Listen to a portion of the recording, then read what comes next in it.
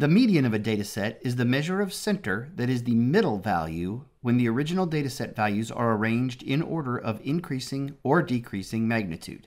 This dataset represents the number of defects discovered by an inspector at a final inspection station at a vehicle manufacturing plant. In order to find the median, we will need to order the datasets. So we'll place them in ascending order. If the number of data values is odd, then the median is the number located in the exact middle of the sorted list. If the number of data values is even, the median is found by computing the mean of the two middle numbers in the sorted list. There are 10 data values here. So our median will be the average of the middle two.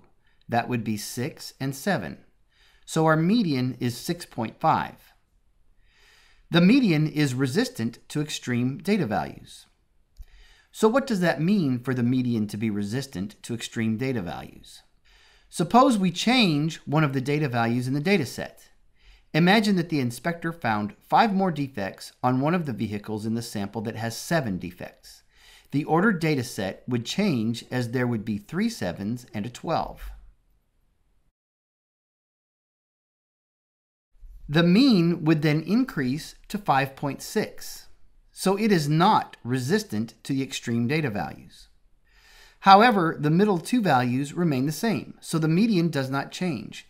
We would still calculate the median by finding the average of the middle two values, which remain at 6 and 7, and the median remains at 6.5.